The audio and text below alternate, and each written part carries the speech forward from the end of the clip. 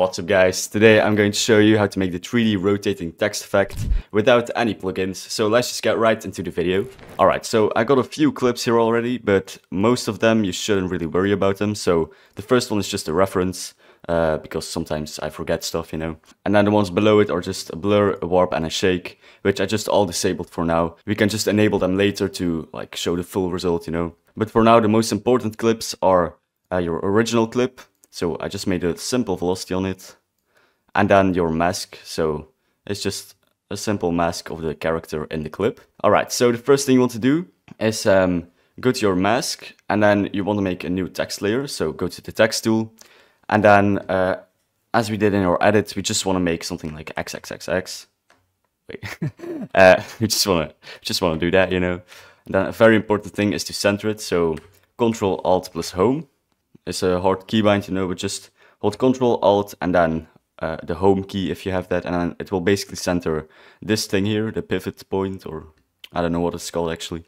Alright, so then you want to go to Align, and then click this button here. And if you don't see this Align tab, you can just go to Window, and then here it should, oh yeah, at the top here, you just gotta enable this one.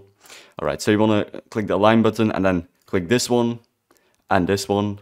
Now another thing to keep in mind is that you want the text to fill out the entire screen, so at least on the width, you know. So for example like this, now it almost touches the edges, so that's perfect. If you don't do this, I'll just show you later, then your circle text will basically not be fully filled out, and that will just not look good. So you just want to cut it to the right length, Control Shift plus D, and then you want to add an effect called CC Cylinder, like that. Alright, and then as you can already see, it will create this. Now we need to do it in two parts. So the first one will firstly render the outside. So just set the render to outside. As you can see, we only got the outside of our circle. If you switch it to inside, you can see it's like the opposite. So make sure it's on outside, and then you can also change the width or like the radius to just go around his body, you know. Alright, then the next thing is to go to light, and then you can just make it a little bit brighter, and then you can change all sorts of settings. For example, in shading, you can also change like the ambience, and you just gotta see what it does. For example, this makes it a little more brighter as well. And then the diffuse, you can make it like a little more sharp. So just gotta try these out, you know. So you just wanna close shading and light as well.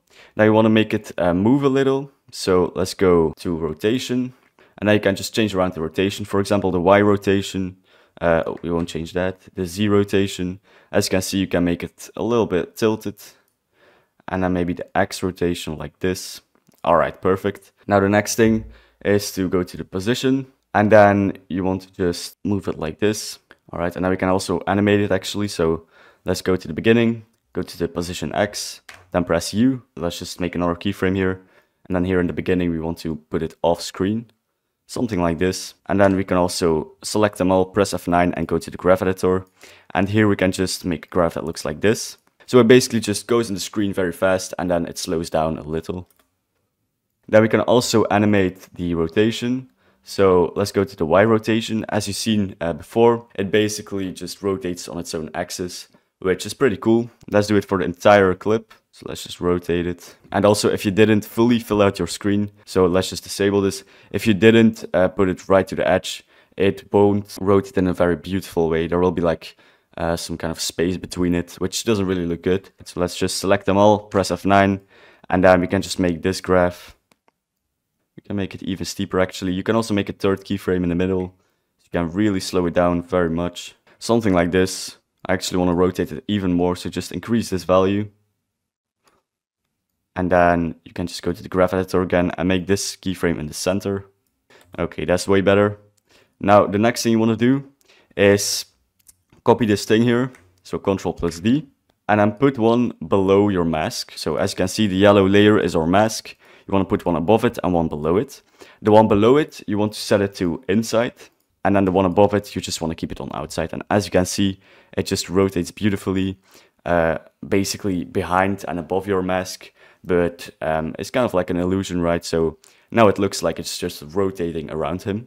Now let me just look at the reference, add a few more effects, for example, this as the sort RGB, but that's not the most important part about this tutorial. But you know, you can just copy the settings if you want. I also added a deep glow, so let's just copy them. and then like this. And then in the edit itself, I added some color grading to make it look even better. But that's for a different tutorial, you know. You can also enable these things again. So the lens flare as well. So I'll probably explain all these other things in a different tutorial, just to see what you can, you know, create with it with the full package. As you can see, that's how you create the rotated text effect. Looks really cool. Hopefully you've learned a lot, and if you did, make sure to subscribe. And if you want me to help you even more with After Effects, then make sure to go to the first link in the description down below. Alright, bye bye.